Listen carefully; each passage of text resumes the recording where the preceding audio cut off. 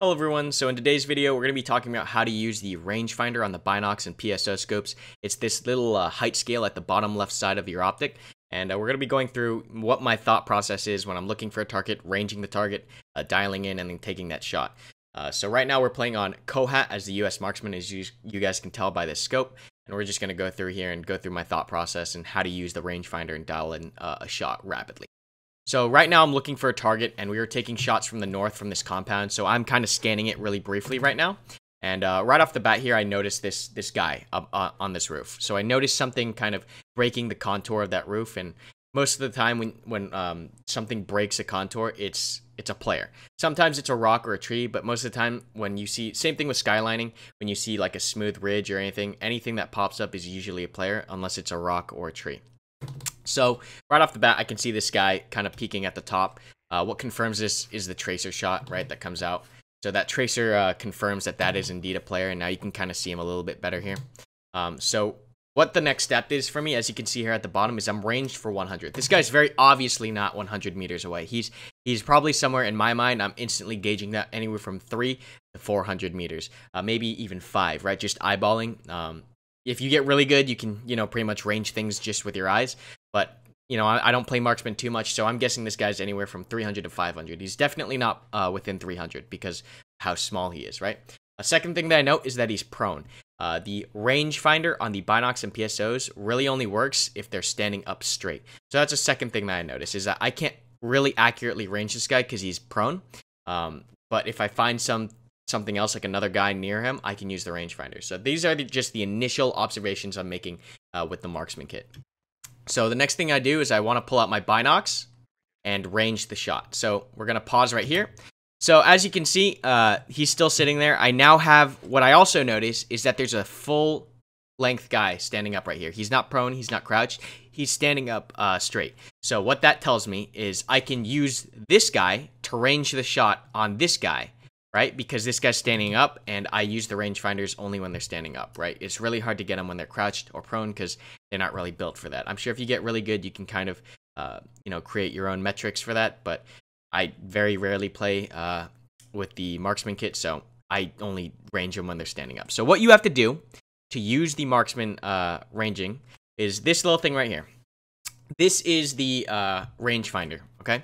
This right here, this is mainly for mortars as far as degrees and, azimuth and degrees for elevation.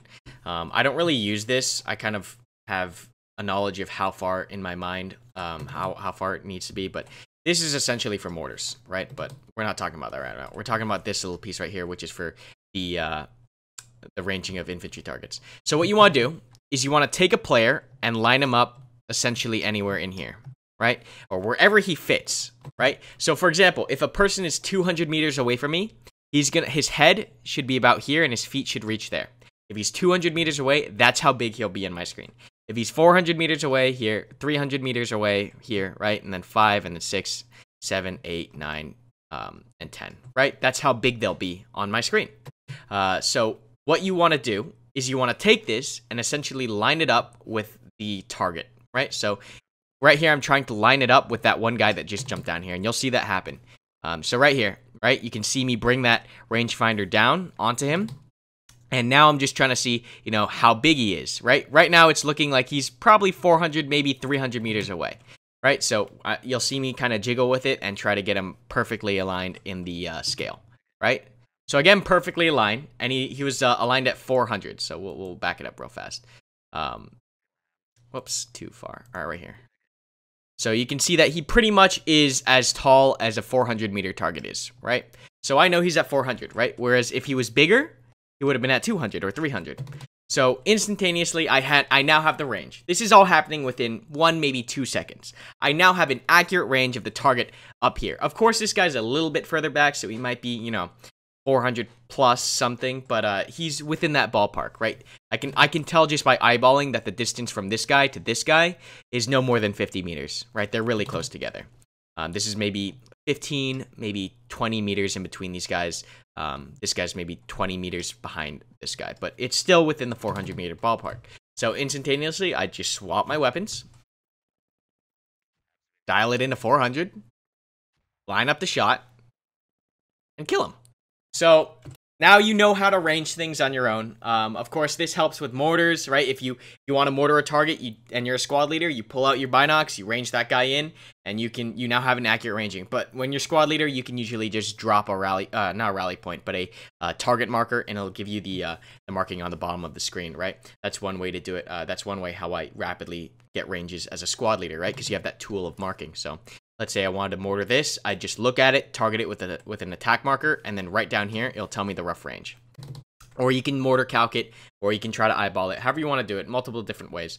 But if you're a marksman or you have that rangefinder, now you know how to use it because it is for something, right? It is actually used for something. So we'll play this back in full speed, and you can see actually how fast and easy it is to range something and then engage it with the marksman kit, okay? So once again, looking for the target, identify the target, pull out the binocs to range, looking for something to range. I see one guy jumping up, get him in the marker. He looks like 400, swap weapons, dial into 400, line up the shot, boom, he's down. So very easy. As you can see, that whole thing took 15 seconds. You have to sit there and ask your squad leader for a mark. You don't have to, guess and shoot multiple times. If you are able to get a proper ranging with your binocs or your scope, you should be able to easily line up a shot and land it. So this is hopefully a nice tip, a nice quick tip for you guys who like to play with the marksman kit, or even have scout kits and use that binocs to accurately range targets. So yeah, hope this video helped you guys and explained how to use that. I'll probably go into more depth over how to use the holdovers on certain weapons, like maybe the PSO or the ACOG. Those weapons have built-in holdovers that use shoulder length, and I'll go into that in another tip video. But you can really see here how easy it is to range things with the binocs and the marksman kit. So thanks for watching the video, guys. Leave a comment down below if you've used this before and if you know how to do this, because it's really a cool thing to be able to do. Like, it just feels nice to know how to use these tools. So let me know in the comments down below what you think, and I'll see you in the next video.